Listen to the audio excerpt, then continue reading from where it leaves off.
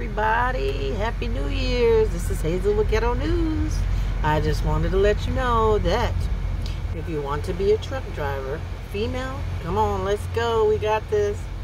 All you have to do is call one of the driving schools near you and they will set you up with a sponsor truck company that will pay for everything. And you don't have to pay for it. Zip, nada.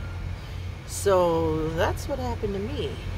But unfortunately, I was supposed to get this $50 a day pay from the company that I'm working for money, which I have not received, and they changed dates on me. They're not giving me any money. And I have a mentor, which, I'm driving with her. She's driving. We're taking turns driving, and I'm driving a lot. But the pay that I'm getting for training, it sucks.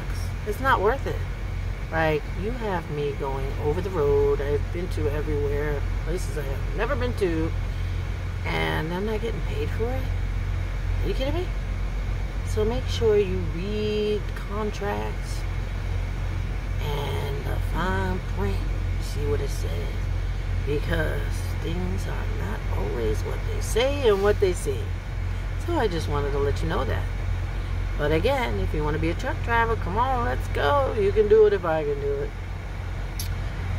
And remember, read the contract.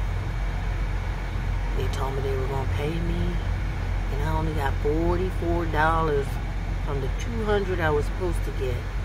And I ain't got tired of arguing with these people, so I'm good. Just make sure you're good, alright?